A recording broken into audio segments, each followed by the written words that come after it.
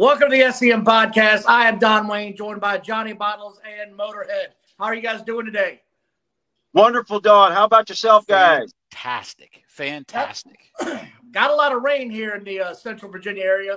Under a damn flood watch until a little bit later tonight. So, batten down the hatches. Think we'll be okay, though. Everything good in your world as far as weather, health, whiskey, and wine? Yeah. Can't complain from the far west coast. Been a little warm today, about 88, but not too bad. Not too bad. Johnny? Stormed a little bit here today, and maybe for like 15 minutes. We had two of them blow through, and that was it. Well, God regular bless. Florida weather. Hot and muggy. Just terrible. It's nice. Sunny out there right now. Looks great. We got a little bit of an interesting show this week. This week in wrestling was kind of weird.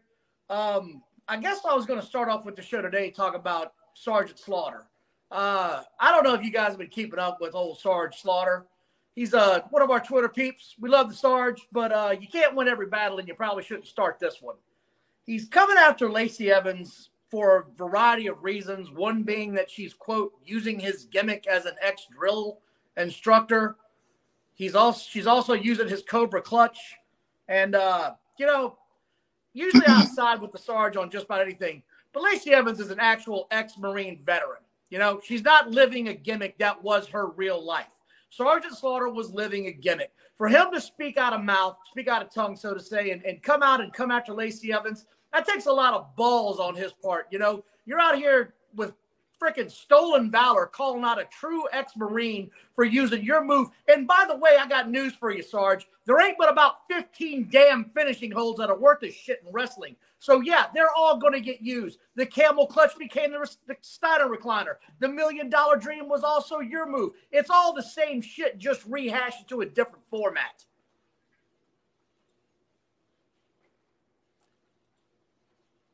Let's take a look at what he said.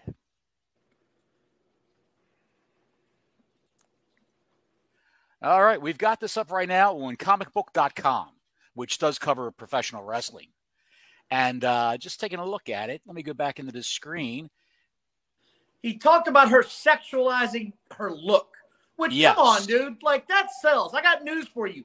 Any woman that's got an attractiveness in wrestling today is going to sell her sexuality to get herself over. News break, men like sexy women. Especially nowadays, you go back to the past, the 70s, 60s, 70s, even parts of the early 80s, the women that were wrestling back then, they just kind of wore like bathing suit type things. Remember the women aglow, the glamorous ladies of wrestling? They had some that were kind of sexy looking. But nowadays, Don's right. It's all about that. I know people that will watch wrestling just to watch the girls. And they don't even know a whole lot about the wrestling, but they'll watch the women just because they like the eye candy. And here's what I guess he's talking about right now. She stole his hat. Oh, if you can say she stole the hat. And there's the outfit that she's got on. And this is what his daughter, Kelly Remus, who goes by Slaughter Daughter Official, said. If you can read that Twitter blurb right there, because she debuted a new look on SmackDown. This is not okay. Who the F does Lacey Evans think she is? There we go on that one.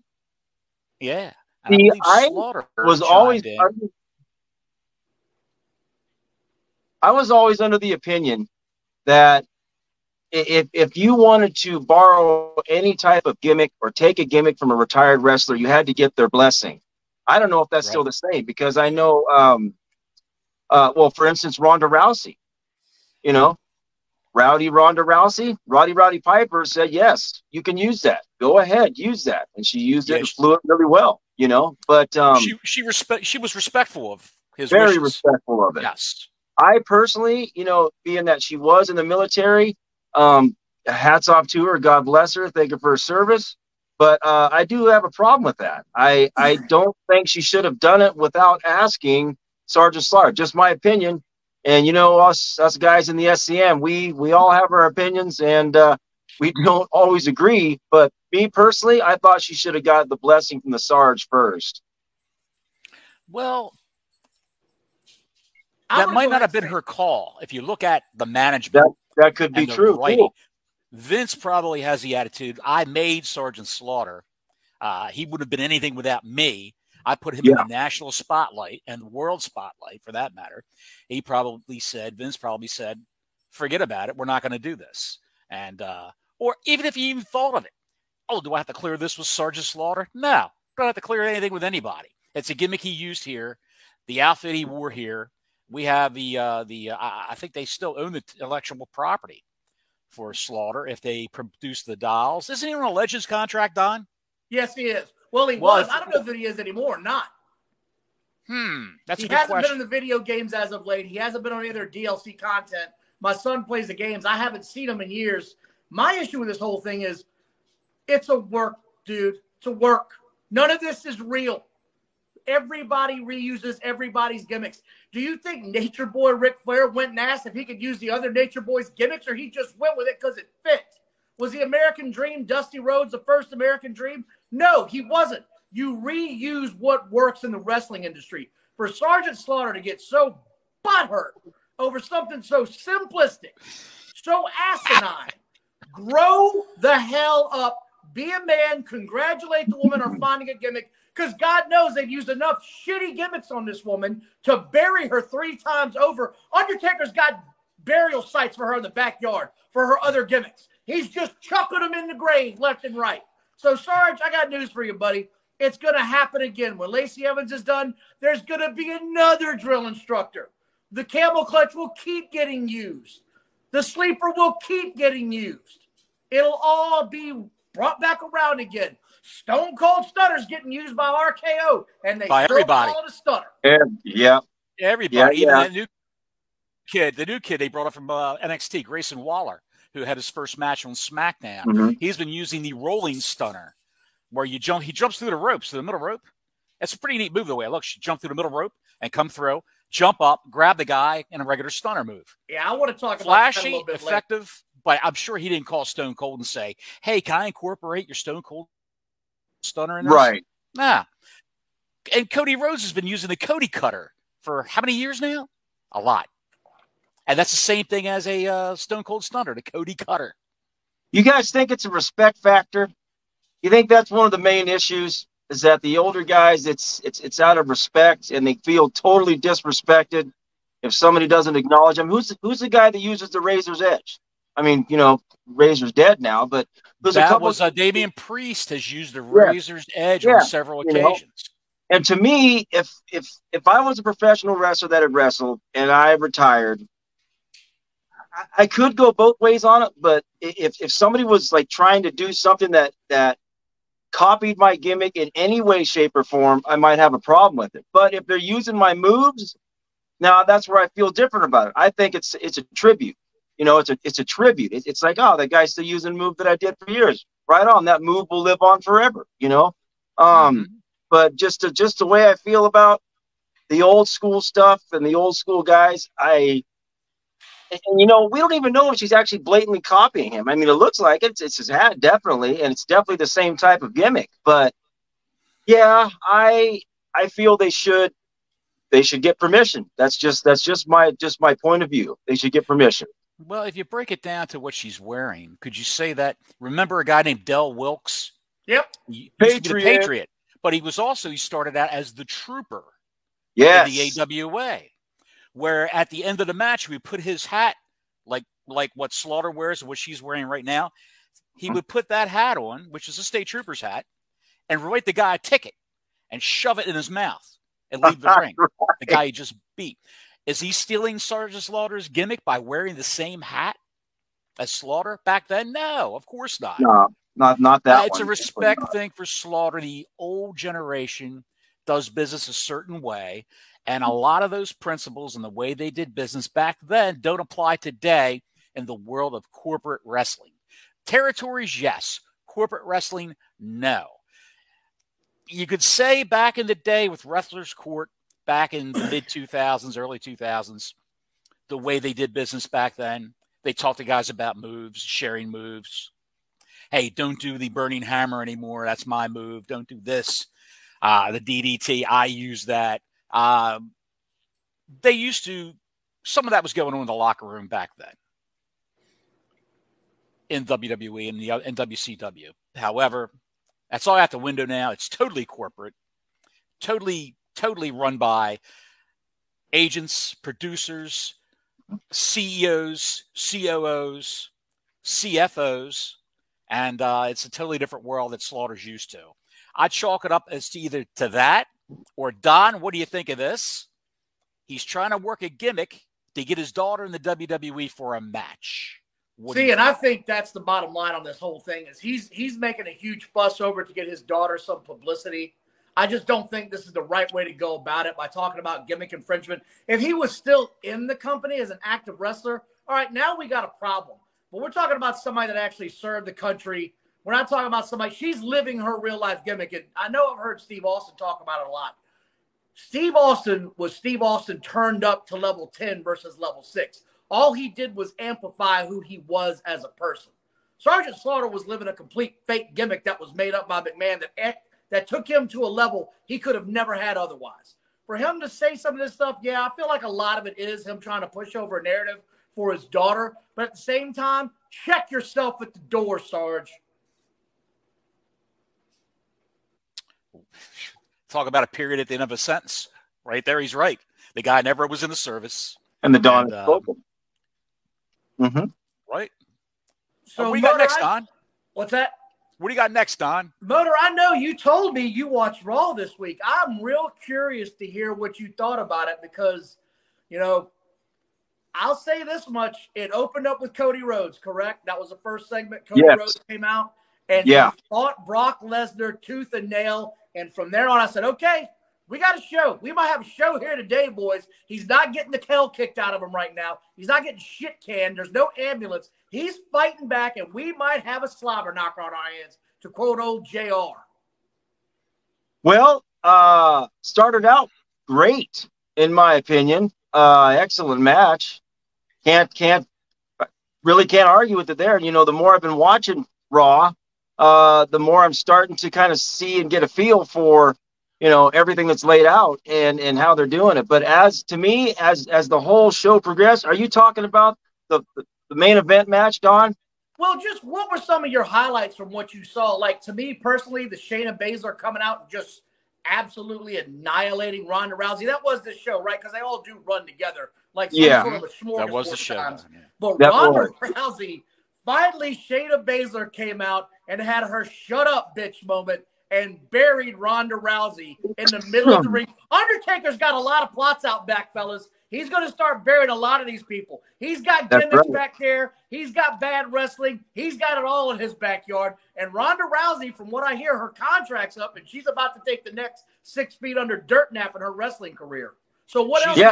She's out after SummerSlam. Right.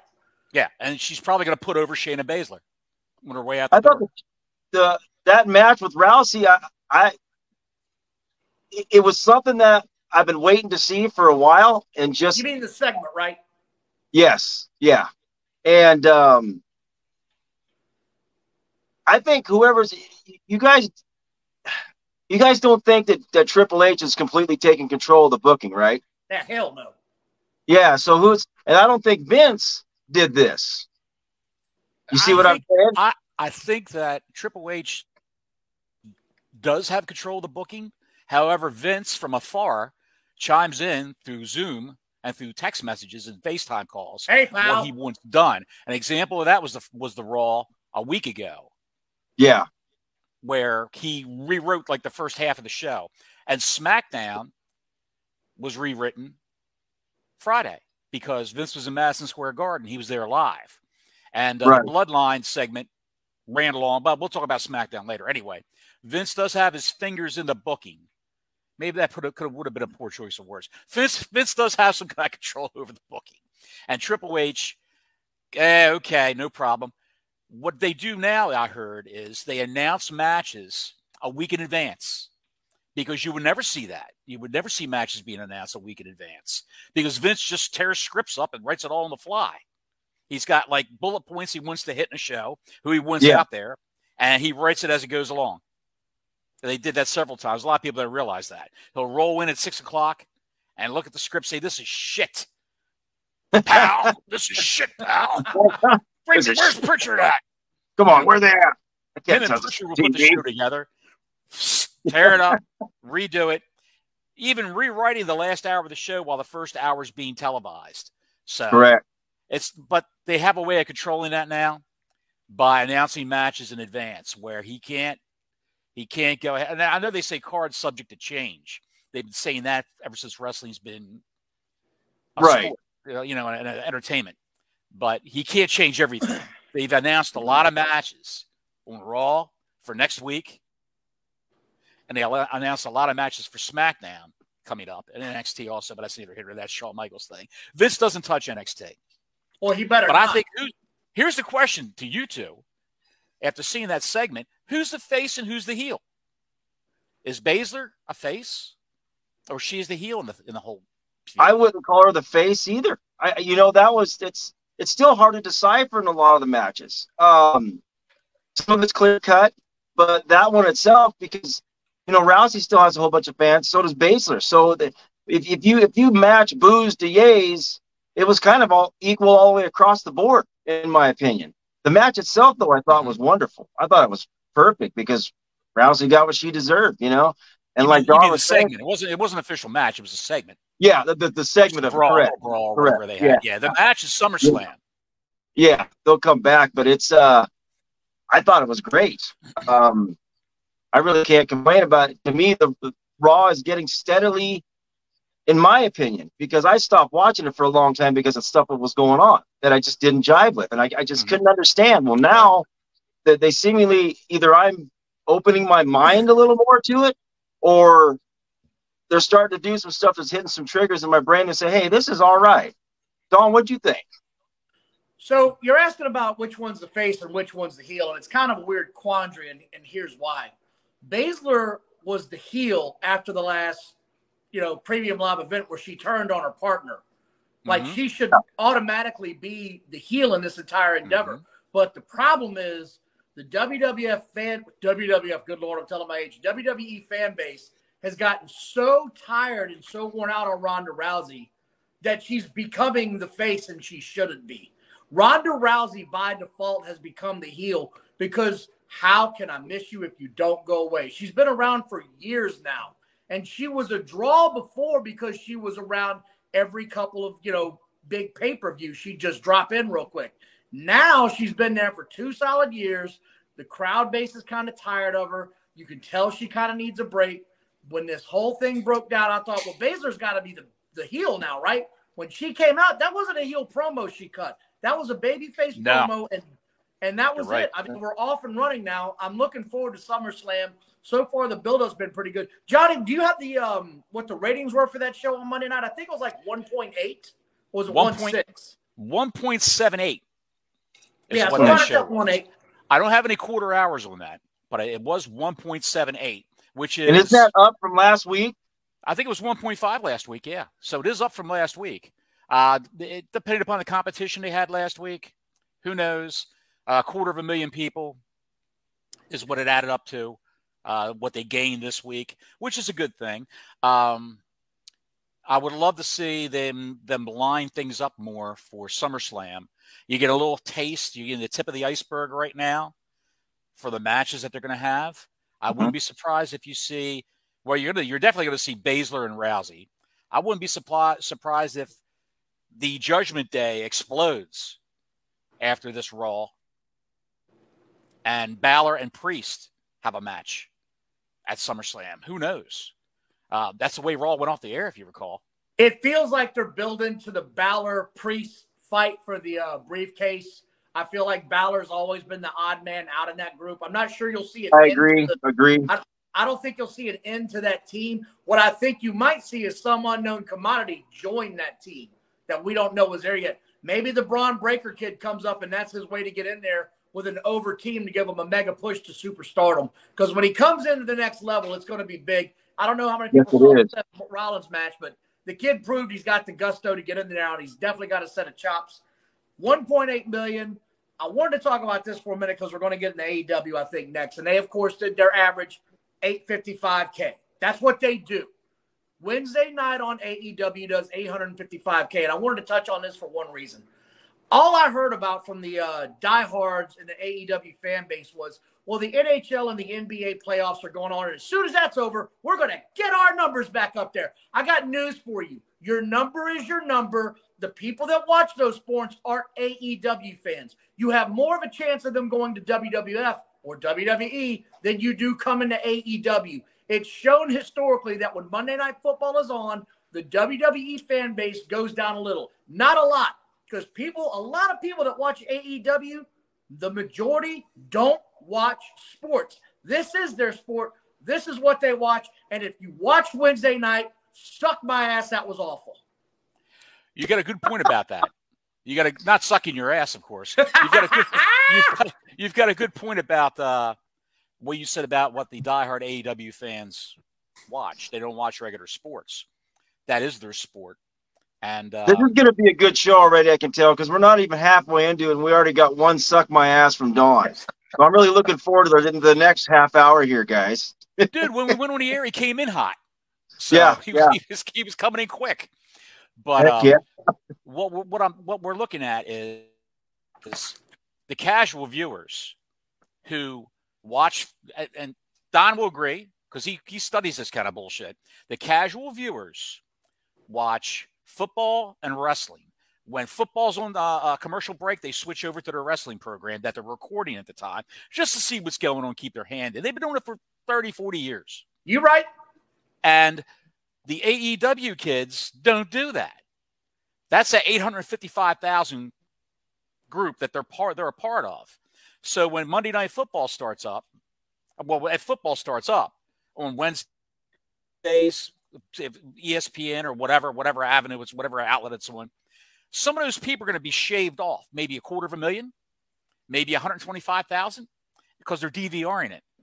And the DVR numbers don't affect anything because the advertisers don't care about DVR numbers for ratings purposes because you can skip through the commercials. You'll fast forward through them. So the DVR ratings are of no use to any advertisers. Number one advertiser, I found out today on television. What do you think it is? What company is the number one advertiser? Brand or company? And you've got this company advertising on your show. Brand or company? You're charging them a premium price because they pay it. Brand or company? It's a company, not a brand. They have several brands. They own several brands that you have in your house right now. I'd guess Coca-Cola's one. But that's what I get. It's going to be big soda, big conglomerate fast food. No, it's a conglomerate, of course, but it's not anything. No food items.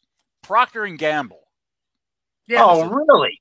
Yes, they spend $95 billion a year on advertising.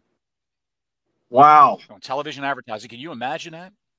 Can you imagine the money they make? It's phenomenal.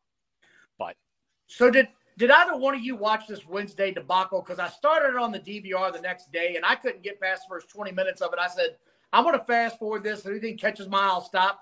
And I found myself 20 minutes later at the end of the show, and it looked awful. The numbers, I don't even know what they were other than the 855. It looked like a train wreck from start to finish. When Jericho came out and with Don Callis, I fell asleep. That's how exciting the show was. Yes, sir. That wasn't alcohol related. Motor, you did the same thing? Same thing. As soon as he came out, I was like, oh, no, that's it. That's it. I did not continue to watch the rest of it. I knew where it was going to go, and I didn't want to waste my time or the rest of the time that I had for the day trying to follow and watch something that I just didn't really give a rat's ass about. So, yeah, no, I didn't watch. About the same, guys. First 20 minutes or so, maybe half hour, and that was it. Done. What was your most memorable moment from that show? When my wife brought me a tall beer.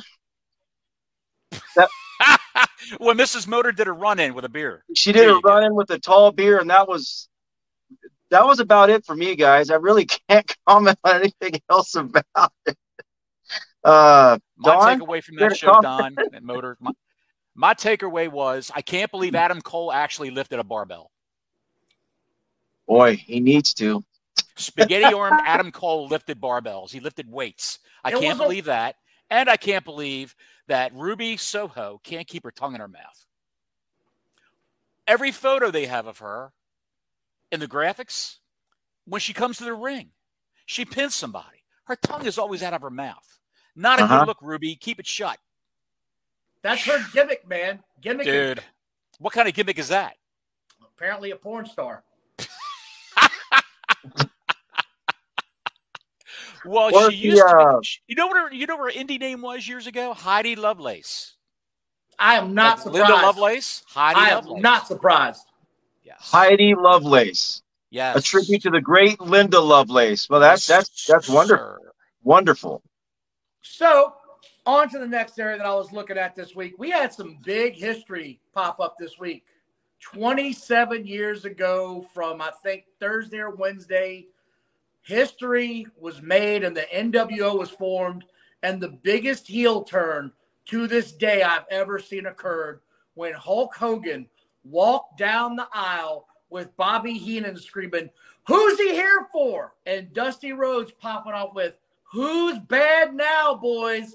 And me, a few months out of joining the service, watching through scribbly lines on my cable box, because God knows my pops wasn't getting that pay-per-view. That shit didn't happen. You better figure out what's going on in between them lines, son, and figure it out, because the volume was wide open. I could hear everything. It was like a 1930s baseball game. I could hear the play-by-play, and I had to form it in my own mind. But by God, when he said, "Hogan dropped the leg," I lost my mind, came unglued, ran around my living room. I was 8 years old again. I am not going to Did you watch that live? Oh, yes. I remember when that happened live, and I believe I still have it on tape somewhere when I recorded it. And I was in college at the time. I just started. So, yeah, VHS tape, man. An old TV. Remember the TVs that had the VHS thing in the bottom of the TV? Yeah. I had one of those guys when I was in college, and I started watching Nitro. I saw Hogan come out, and all this time I kept thinking, man, he's still going to pull it. He's still going to pull that. He's still going to be the Hulkster. And then all of a sudden, I just felt it. I felt it. I'm like, uh-oh. Okay, wait a second. And then I started thinking in my brain, like, you know what wrestling needs right now is a shot in the ass like Hogan going heel. And he frickin' did it. And he had he couldn't have picked two other guys to go in cahoots with to start the NWO. Kevin Nash and Scott Hall. I mean, come on. You got the original bad guy, and they had Diesel / everything else that he was. But that was one of the moments that right then and there, I started watching wrestling religiously again. I still watched it, but not like I did. After that moment, it was on like Donkey Kong. Every damn week, magazines, the whole night. And then when they started the NWO, that was freaking awesome. Awesome. To this day, to me personally, it's still, if not the greatest faction ever put together, it's in the top 2 or 3, without a doubt. Without a doubt. Do you know that they had a backup plan in case Hogan decided not to do it? I told you guys a couple of weeks ago, or was it last week, that Hogan stayed at Bischoff's house all weekend while Bischoff and Sullivan were trying to talk him into turning heel. And he even slept on the couch over at Bischoff's house. Hey, Gate, hold on. Johnny, I just read the book. It was actually at Sullivan's house. Sullivan trapped him at his house and wouldn't let him leave. Really? Yes. Cool. The Taskmaster got him. if Hogan didn't want to do it, who's their backup plan Sting. that night? Sting was the backup. Was guy. it really? Stinger was? Sting was going to turn heel. And Sting's never turned heel. Never. Never. Oh, well, he did. He did turn heel. In TNA, he turned heel. Yep, that's right. Very briefly turned heel. That's right. That's right. To me, later on, he was more of a rogue. You know, kind of the in-between guy, just showed up especially when he started dropping the Raptors. But I had no idea that Stinger was going to be the next guy if Hogan said no. That's good fodder right there. Sting was the guy.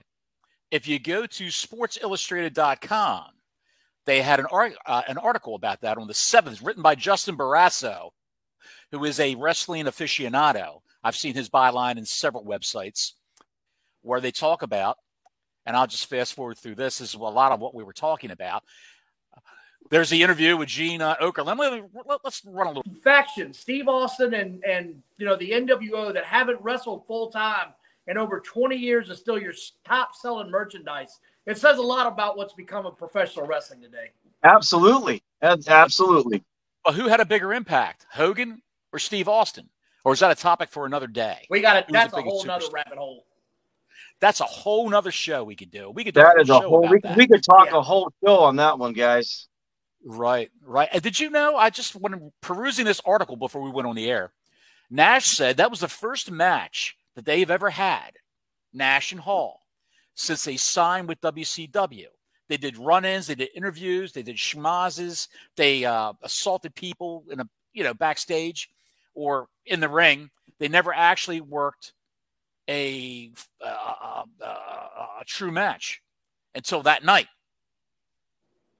Yeah, that's what they were saving them for, was that big debut on that pay-per-view. I mean, that's what they were all building to that. And after that, it probably is. It's top 2 faction all time, right? Like the debate's going to be, to me, it's going to be the Four Horsemen or the NWO, because there's some fans of DX, but they didn't have the kind of impact that the NWO and the Four Horsemen had. To me, those are the 2 factions that you get down to in wrestling history, and it's up to the your generation, I guess, which one you like more. To me, I always felt like the Four Horsemen, they were the first big faction to set the example. They sort of started it all, and everybody else after that was sort of pretending. The NWO felt original. It felt like a true original faction. Absolutely. And I love the fact that they morphed, they changed, they split off with the 2 factions, the black and white, the black and red. I thought that was brilliant. I really did. That was and talk about a way to use your personnel. The fact that they've mixed pretty much all the old school guys together. Some of them had their same persona. Some of them had them changed. Man, that was insane. And when they split off and did the black and red, I thought that was great. And then they fought against each other sometimes, so that, and it was a sign of the times. Attitude Era was right there. It was all coming to a head with the way wrestling was at that point. And it worked. It worked wonderfully. There's no other way you could have done it, I think. And at that time, like I said earlier, wrestling needed that shot. It really did need it. Like nowadays, well, what could you possibly do? What could you possibly do now to even emulate something like that? Bullet Club? Yeah, right. These other factions, there is no way, because I've seen some of these people on Twitter. Oh, the Bullet Club's 10 times better than the NWO. Oh, it is? Really? I don't think so, kid. But there's nothing you could do now, or even in the last 10 years, that could emulate that moment and how it changed wrestling. You got a good point there. You got a very good point. Shout out to Larry the Hitman from the SCM, the Square Circle Maniacs. He said, me and my friends are losing GD minds. And we've got a swing a beer for the working man, Larry the Hitman. Larry the Hitman. Cheers, brother. Larry Brett Favre can suck my ass. We've got there's 2 suck my asses. We're on a roll. That a boy, dog. Let's give a shout out to the Balling Boys. Balling Boys, we see you, we hear you. There's your shout out. So what's up, brothers? You guys watch SmackDown this week? Ready to talk SmackDown? Ready to talk Roman Reigns? I was hyped for this shit. I don't care that it went 40 minutes. I love this show. A+. I was hooked from start to finish. I couldn't wait to see where it went. Bottles, I know you watched it. What'd you think? I thought it was fantastic. My man. I thought it was fantastic. I think they did a 2.5 or a 2.75. Nice. 2 million and 3/4 million what people watch that show. And I think they're going to hit 3 million when the whole thing finally goes down. And it hasn't gone down yet. There's a guy that's going to pop soon, Solo Sikoa. If you watch the show, I did. They tense a lot. They're foreshadowing a lot of tension with Solo Sikoa. A lot of tension. When he took the microphone away from Heyman, dropped it outside the ring. When he picked up the Tribal Chief's lei and looked at it, was he going to put it on? That's what everybody was saying. People are going crazy. It's cinematic wrestling is what it is. It's a little it's better than the old days, but it's also a throwback to the old days of angles in the ring. the whole angle, like I said weeks ago, the whole angle's got Paul Heyman's fingerprints all over it. You know, he's writing this, he's booking this. The guy's a freaking genius, but you can't let him.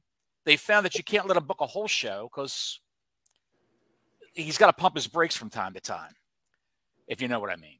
Yeah. You can't blow your whole load, pardon me, YouTube censors, for, on an entire show with giving everybody an angle. You're going to be like Vince Russo, having all these hot button, these hot shotting angles. Look, bro, the show. It's just wrestling, bro. It's wrestling, bro. Come on, bro. Vince Jim Cornette's favorite guy. He's a good idea, man. I will say that. He found something for everybody. That's a show for another time. The impact that Vince Russo had on the wrestling business. Good and when bad. He was booking, when he was booking WWE during the Attitude Era. Everyone had a spotlight. Everyone from Viscera to Hardcore Holly to Crash Holly to China to Triple H to Austin to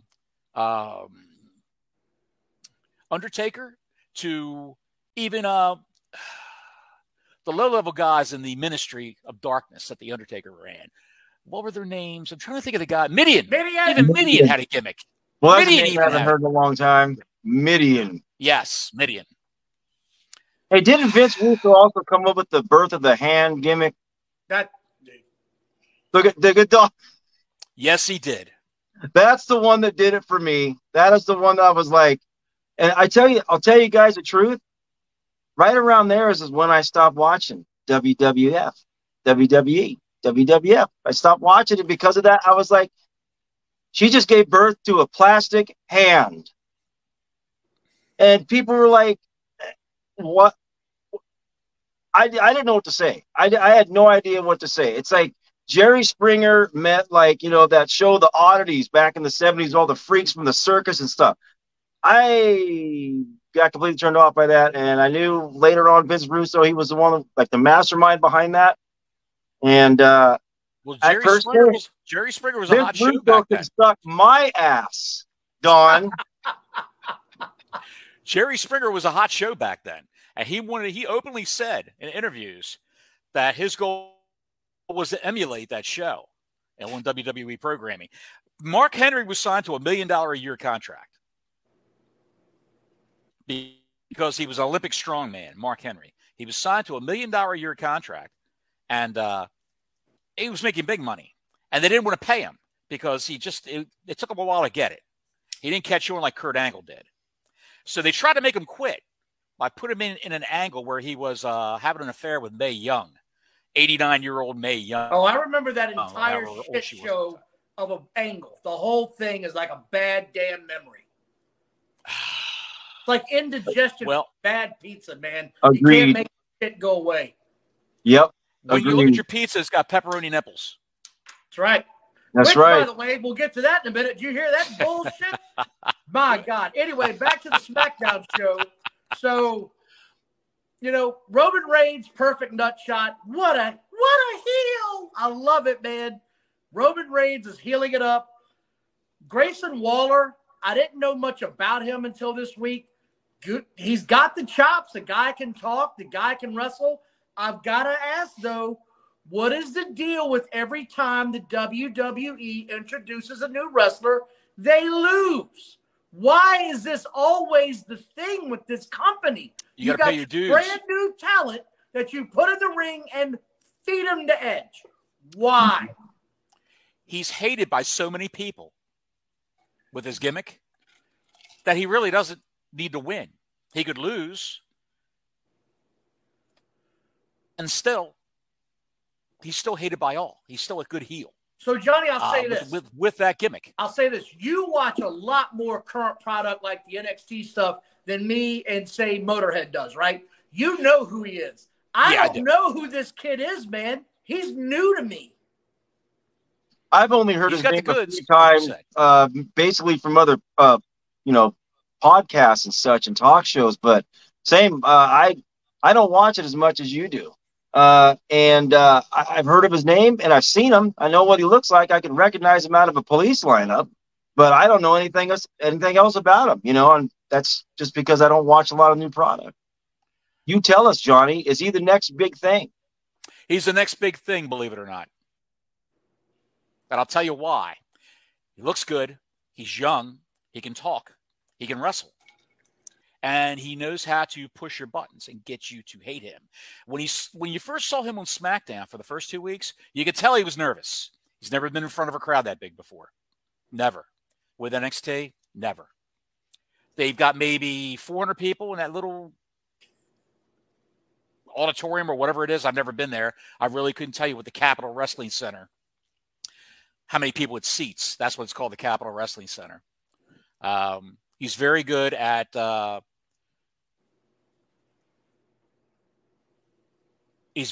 interviews. He's very good. He presents himself well, and that's what they look for. He's the kind of guy. He's the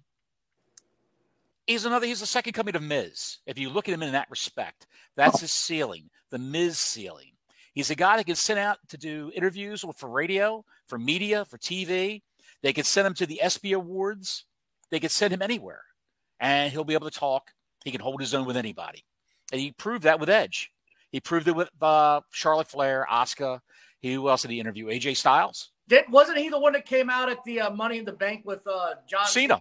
With Cena, and he ambushed Cena. He jumped Cena from behind. Yes. They have a lot of faith in that kid.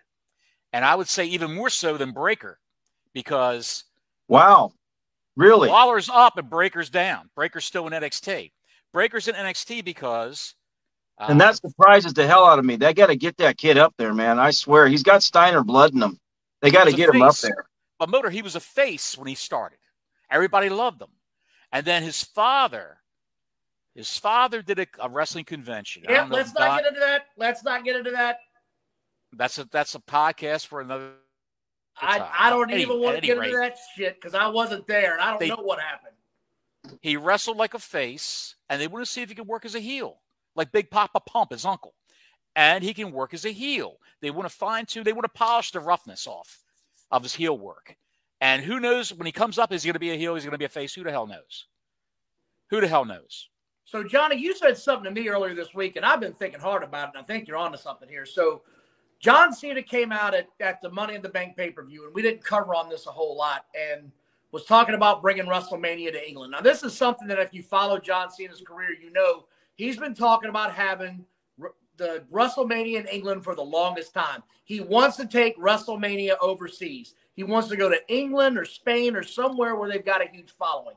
That's when, the Grayson Waller kid comes out. And funny enough, weird coincidence, hear me out on this. The next day, AEW's August show magically sells 10,000 tickets exactly. Magically. For Wembley Stadium. For Wembley Stadium. You got to say where it was. It was in England, Wembley Stadium, the All-In show. Magically sells 10,000 tickets.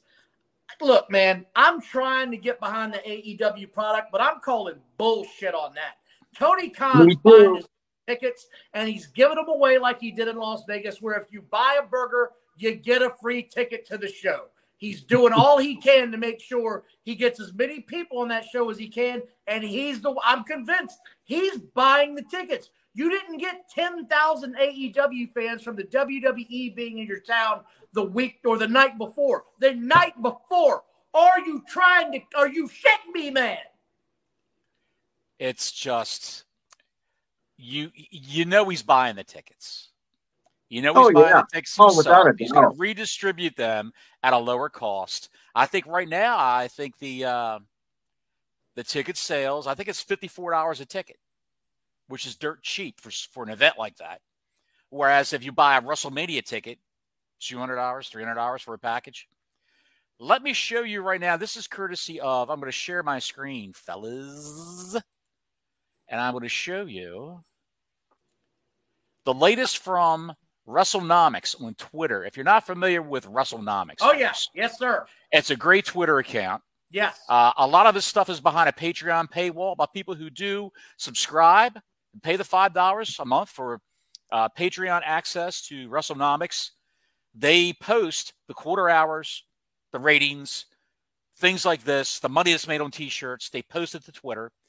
And this has actually been released by the WrestleNomics Twitter account. Can you see it? Yeah. Can you blow it up?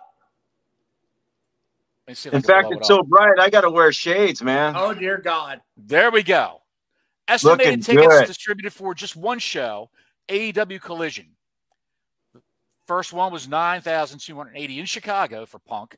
Toronto, 6,358. Hamilton, Ontario did 38. The show they just had Saturday night, 2,474. That's how many people went to go see it. So here's my Hartford, question, Connecticut. Bottles.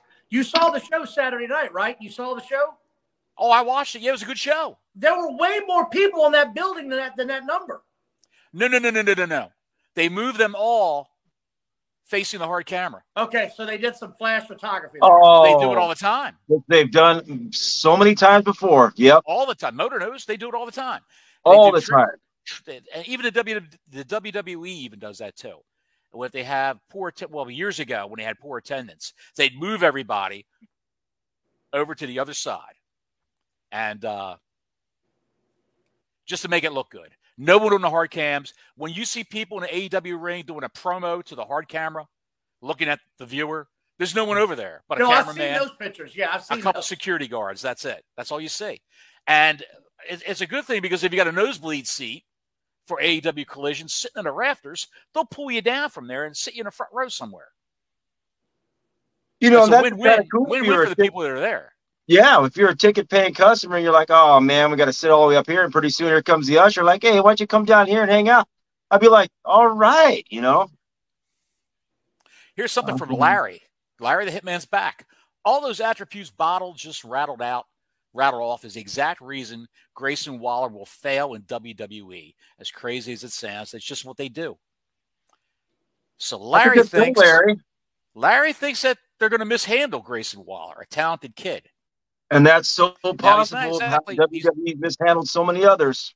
You cannot start the guy. If you're going to build him, but you can't keep making these guys lose in their opening matches, man. You can't have 50-50 booking and have a star. And I wanted to get into that because Collision was next. I figured we'd talk about that. I know you watched it. I'm not going to bullshit you. That is the best show they've had in AEW now in probably 3 or 4 weeks. That show was amazing. CM Punk came out, gave a strong opening promo. I was ready to watch it. There were points in there that I couldn't stand. Hobbs, I swear to God, somebody give my man a point of direction because it's QT Marshall's good, QT Marshall's bad. I don't know what the shit they're doing with that guy, but I know he's got charisma. I know he's a big dude that looks like he could beat the hell out of me. I don't get that. The women's match got canceled because the woman got hurt in Japan a week ago. So here's an idea, Tony Khan. Stop letting your wrestlers work the indie scene if you want them on your TV. Just call me crazy. Maybe not do that shit. Doudrop is back on TV. Did you know Doudrop was in AEW? I didn't even know she left WWE. Doudrop's not in AEW. I don't even know who the hell that is, Don. Exactly. Most people don't. She was in the WWE. I don't know who that is. Who the hell is that? Doudrop's not in AEW. That was Bambi Hall. She sure as hell looks like Doudrop to me. She looked like Doudrop. She was Doudrop. Who the hell's Bambi Hall? Bambi Hall is a second-generation Canadian wrestler. She was a jobber they brought in, and they made it seem like she was going to do something. Oh, that's Bambi Hall. She's a second-generation wrestler. Blah, blah, blah. It's nice that they actually gave a little background to who who the jobber was in the ring. So many people. Yeah, go ahead. You got a phone call from Vince? No. Oh. Yeah, Mrs. Wayne. Yeah, come get your husband. He's losing his mind on this podcast. I swear I thought that was Doudrop when I saw it. That wasn't Doudrop, dude. I was excited. I was like, oh, shit, you found a home. Go ahead and get it, Big Cakes. I'm happy for you. Doudrop is unfortunately one of those that they have nothing for. They can't figure out what to do with her right now. Different look. They just got to they got to bring her in as a killer. She shouldn't be losing to Nikki Cross. She shouldn't be losing to Zelina Vega. She should be a killer when she comes. She's what, 250 pounds? She's a big girl. She's got cake. She's a big girl. Well, She can move too. She's that is a very big girl. agile. Yeah, she's very agile. They Huge should girl. book her like a female Big Van Vader is how they should book her. Well, they're not going to do that. No. And then I watched the FTR match, which anytime you're watching FTR, you know you're going to get a quality match. You know when FTR is on the screen, you're going to get a quality match. And I'm going to say something now about Jay Lethal. I had never heard of Jay Lethal when he came on to AEW. I didn't know who the hell he was. I saw the internet nonsense about him being in Japan, and he was the next big star. I didn't know shit about him. You're talking about Switchblade Jay White. Oh, sorry. Yeah, Jay White. Sorry. Jay White. Yeah. Like I said, I'm still getting to know homie. I didn't know who the hell he was. But when he was on AEW Dynamite, that guy was literally drowning in nonsense. They had no direction for that kid. They didn't know what to do with him. He's been on Collision now for since it opened. After the match with FTR, he came backstage and cut a promo on FTR that I think caught FTR off guard because they were both gassed. They just had a hell of a match, cuts a promo on him and walks out, and they were dumbfounded on what to say next. I was applauding in my chair. Way to go, buddy. Very old schoolish. Very old schoolish. Yeah. Jay White, everyone was very they say he was going to be a game changer when he got signed to AEW. They can't understand how WWE passed on him. And WWE was talking to Jay White. He could have been there. But AEW was just throwing that money around. And they're not going to – it's a business. They have way too many people on that roster, way too many people that no one knows anything about unless you're one of the AEW neckbeards, basement dwellers that watch that crap all the time. Nobody knows who these people are. And even some of the matches that I tried to watch, you know, with people that I did know, then they announced some other guy, hey, here comes, you know, Roy Hallis from, you know, Canuta Tire in Willits, California. It's like, who the hell is this guy? You know, I know the indie fans know who it is, but this is a problem I think that AEW has. When we grew up watching wrestling, if you didn't know the person, you quickly did. Via magazine, via, you know, TV show, via Saturday nights, whatever. You knew who they were eventually, and they stuck around for a while. AEW's got this rotating roster, it seems, of guys they put out, then they shelve for months, you don't ever see again, then all of a sudden they try to put them in a storyline, and it goes nowhere. It's like, well, now everybody should know this person. And some of the fans are like, yay, and even when they pan the crowd, there's some people looking at each other going, who the hell is that? You know what I mean? That is one of the biggest problems they have, I believe. Collision itself, though, like John said. What's that?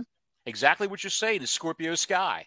Scorpio Sky was one half of the initial tag champs for AEW. He got hurt. He got better. He had his first match in 2023 this Saturday night on Collision. Jeez. And who did he wrestle? He's a talented kid. Yep. And who did he wrestle? Action Andretti, who is no one. I'm sorry to say. Who is nobody. Jericho went to make him a star, and Jericho wrestled him a couple of times. He interacted with the JAS. He was on Elevation, Dark Elevation, you know, their YouTube shows that they got rid of.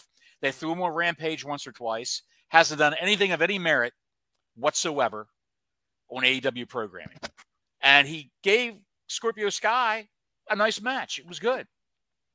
Scorpio Sky did what win. Dawn was saying, Collision is definitely the best thing they got going for them right now. And I love the beginning, how they look like the old Saturday night's main event promos. That's what got me hooked from it before. And I'm going to be a Collision fan until it collides and goes with AEW typical booking. And I hope it doesn't go there. And I don't think with the personnel they have now, it's going to go there. But Dawn, exactly right. Collision is a damn fine program so far. Swig a beer to Jason. He watched this time for the first time. He enjoyed it.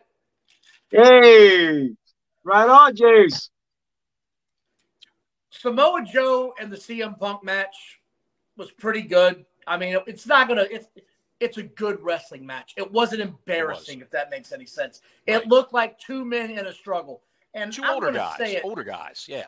Yeah. Samoa Joe does not get enough credit for that move that he invented. I've never seen it done before, when the wrestler gets up on the top rope with his back to him and dives off at him, and every time Samoa Joe's like, bitch, I'm out. Yep, I love that's one of my. He just walks. Well, nope, I'm done. Excellent move. And as far as I know, he's the originator of that and the only one that does it, that has ever done it. Yeah, yeah. He swerved me too.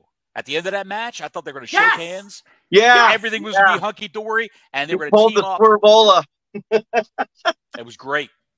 The saga's not finished. We bag on him. We bag on him enough, man. We bag on him.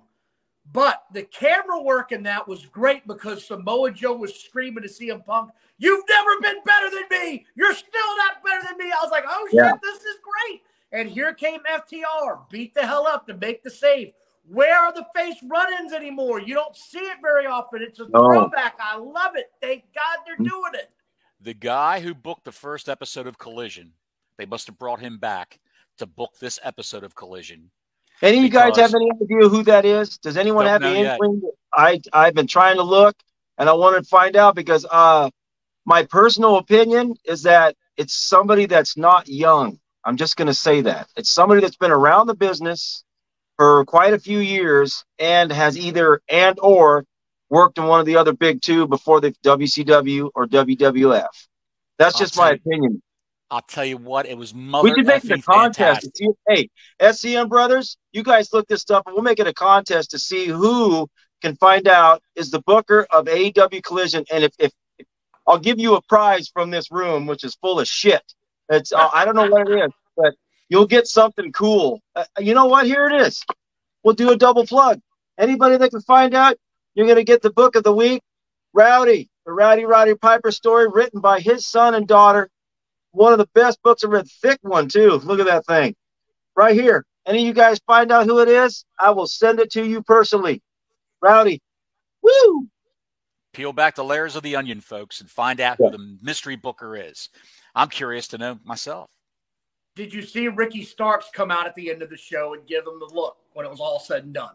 The people that need to go over, who've been sidelined for years, eating shit in AEW, have resurfaced, and they're in the positions they should be in right now. Starks is a star. Powerhouse Hobbs is a star. Just look at the kid. And he should be a face. And he's turned face by dumping out QT last night on Collision. They're putting the people that they have in the right spot. Andrade, if you'll notice, Andrade cut a promo. Yeah. Mr. Charlotte Flair cut a promo. A good one. A damn good one. Damn good one. Yes. Damn good one. He even said on Twitter that he loves Collision. He wants to stay on Collision. He loves the locker room there. Everybody's supportive. He loves the people that run the show. And it's a whole different ball game from AEW Dynamite on Wednesday night. Malachi Black, who came out and said, hey, I want to stay on Collision. We want the House of Black strictly on Collision. And hopefully, I haven't seen him on Dynamite, but hopefully they adhere to that because it's a great spot for him. He's an old school guy. Even though he looks like a new school guy, he's crazy look, but he loves the traditions of old school professional wrestling. Because is he Belgium? Is he from Belgium? Is he from Denmark? I really don't know. I'll have to look that up. I have to look that up too. I have no idea. I thought he was from Cleveland, but I could be wrong. He's from Ken. Let me look it up. Oh, he's from Kenscocken, Ohio. That's where he's from. There it is. Yeah. So last piece I got today, I don't know if you guys know who Chris Van Vliet is, but he's got a pretty good show. He interviews a lot of people on he does. In the wrestling world, and he had Meltzer on and absolutely took him to the woodshed about his bullshit reviews. And I'm going to say this much. He's given Japan like 59 or 60 5-star matches. The WWF has gotten like 8. If you're going to sit here and try to tell me that Dave Meltzer doesn't have a bias, kiss my big round rear. I'm done with this guy. He is literally the epitome of a wrestling douche canoe up shit stream. That guy has to kiss my ass. His opinions are junk. He gets these marks to pay $5 a month to hear his opinion. He's never run one show in his life. I'm tired of these AEW fans using him as a point of reference for any damn thing in the wrestling community. He knows shit about shit when it comes to what actually puts asses in seats. Because if New Japan was so damn great, they'd be in the States selling out auditoriums. But you know what? They're on Access Cable where they draw 59,000 viewers. Shut your face. Know your role, Dave Meltzer. Since you pulled the douche canoe card, I can't disagree with you one friggin' bit about where Meltzer's head is nowadays. It's up Tony Khan's ass. That's where his head's at. You're damn right it's up Tony Khan's ass, because some of these 5-star matches that he gives nowadays, it's like just, hey, everybody gets a trophy. Yay, we all participate. Hey, you win. You're the great.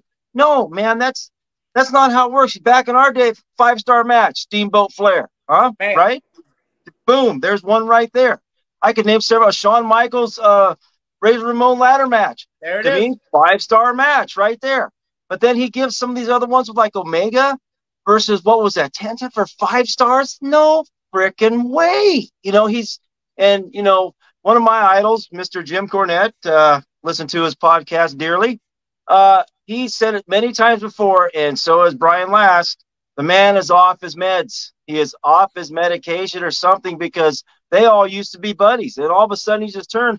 Now everything's a 5-star match. And if he's going to do Japanese matches 5 stars, and Don, how many did he give WWE? It was like 59, and then there was like 8 WWE matches that got his top scores. And there was like 5 AEW matches or 6 that had the same scores. His entire system is nothing more than his favorites and the guys that give him access. And if he's not exposed by now, if these people don't realize by now, this guy is the epitome of a 1920s carny asking you to come in and watch the geeks bite the heads off of chickens. I can't help you. Hey, in the immortal words of Farmer Ted from the movie 16 Candles, I'm at a loss for words. I can't say what he's doing. I don't know what to say about Dave. He's just not the same entity anymore. Bottles, what do you got on Mr. Meltzer?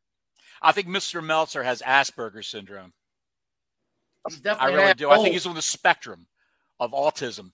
I really do. No offense to people out there who do have it, because a lot of them live functioning lives. And Dave Meltzer is a functioning Asperger's syndrome person.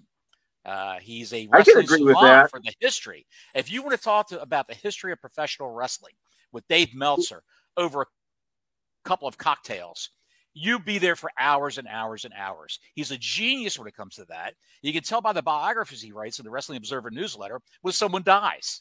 He knows every facet of their life. He digs it up, and he's good at that. The current landscape, he's getting a paycheck from AEW. Yes. For PR. Yep. The whole website is. Everybody on that payroll is. Jim Valley hosts a podcast on WrestlingObserver.com. Jim Valley has a lot of health issues. He's in line right now to get a kidney, I believe. Good for Jim. I hope he'll never see this podcast, because he probably hates me and he hates our point of view, because he's one of those Japanese Purisu wrestling guys. He's a mark. He loves that stuff. He's on mark for that shit. He said, what's the kid's name in he's in the Blackpool Combat Club now. I can't pronounce this shit anyway. Kanashuki. Yep, that's it. Take a shit, as Cornette says. He said he's glad Take a Shit signed with AEW because he's full of charisma. He's a charisma machine. And I said to Jim, he's got the charisma of a pack of hot dogs. He's got no charisma whatsoever. What are you talking about? He can't even speak English. He can't cut a promo. That's why he got callous with him, because he can't talk. He can't talk. And he says, I can't believe you said that. You're not seeing it because you're biased, blah, blah, blah. I said, no, Jim, enjoy those paychecks you're getting from AEW. Thank you very much. And he didn't block me, though. He kept on coming after me. And I love guys like that to fight with on Twitter, as you guys can attest to. But I did go round and round with Jim Valley for a while, and I let him go. Jim Wheezy Valley, because if you ever heard him talk, he's Weezer. He's got a set of pipes on him, let me tell you. He's got a voice for TV, not for radio. or not for podcasts. But anyway, I want to rag on Jim Valley. I'm sure he's got a lot of health issues.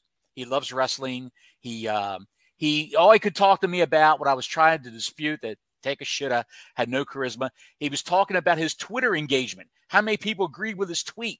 How many people loved it? How many people retweeted it? I said, I don't give a shit about your engagement.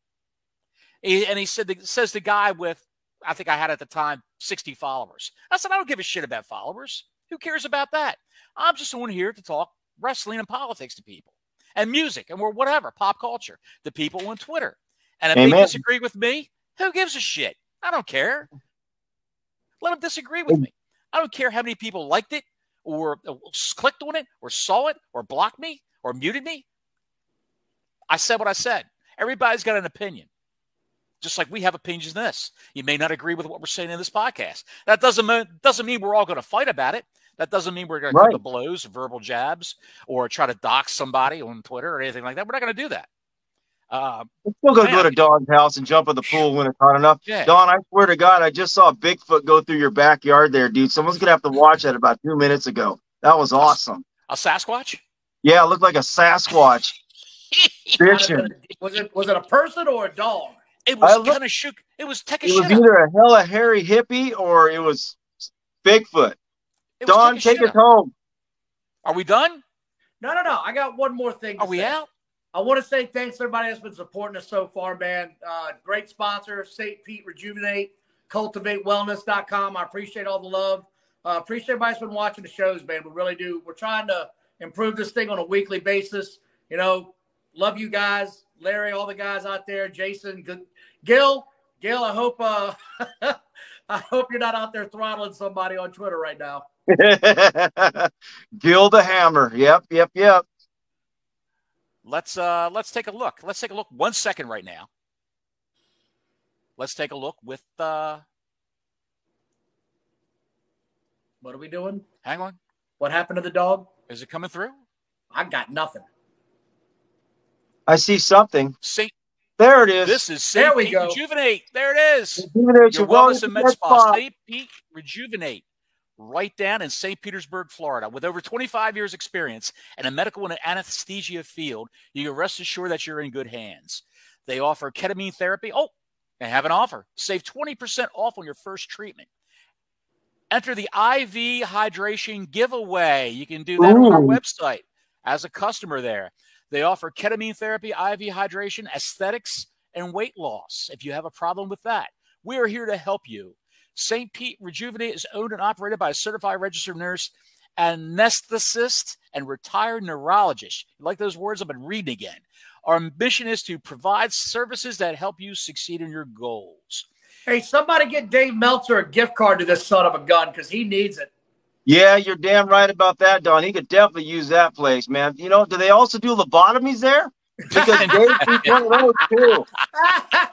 They'll take your brain out, Dave, and spin it around and put it back in for you. No, I just need him to take it out of his ass. They can do that too. They can do that also. St. Pete Rejuvenate, if you're in the St. Petersburg, Florida area, we're at 2191 9th Avenue North, Suite 280, St. Petersburg, Florida. Or call 727-739-5543 if you've got a question. Call them or text them, and they will get back to you. Have no problems with that there. And let's take a look at our other sponsor. And you know this all too well, Cultivate Wellness. They even do free shipping. Cultivate Wellness is a CBD a business. It's a CBD store with an entire product catalog of topicals, edibles, tinctures, pet care, capsules, and supplements. I give my dogs CBD and hemp treats during thunderstorms. I really used a lot of that during the 4th of July fireworks because, you know, dogs hate fireworks. And they were all going crazy and whining and all that. And you give them some hemp treats, you give them some CBD treats, and it calms them down. If not, puts them to sleep for a little bit while the fireworks and all the noise is going on. Works fantastic. They're local since 1999, down in Virginia, down in somebody's neck of the woods. Midlothian, baby. Down in what is it? What is it again, Don? Midlothian. They also have a North Carolina location also. The Snoozy CBD sleep gummies, a lot of people swear by, totally organic, 10 milligrams of CBD, 2.5 milligrams of melatonin, and 50 milligrams of L-theanine. Take it 30 to 45 minutes before you go to bed for better sleep. My wife actually swears by this, the CBD and the melatonin, for taking a little snooze before you go to bed. They've got gummies. They've got hemp smokes. If you want to smoke some hemp, they've got it right there at a cigarette-style pack. They've got the candy lollipops. They've got the tinctures you drop underneath your tongue. Midlothian Turnpike, Midlothian, Virginia. They're open from 10 to 7. They're open tonight until 6. And Check they're them also out. open at Lake Gaston down in North Carolina. Call them. They do shipping. If you buy a certain amount, they will give you free shipping. Let's Far see. out, man. Far out, man. If you Don, want take us to the promised land. That's all I got, man. Love you guys. Appreciate the support. See you next week. Peace out. SEM brothers, folks. everybody. Totem pole. Take care.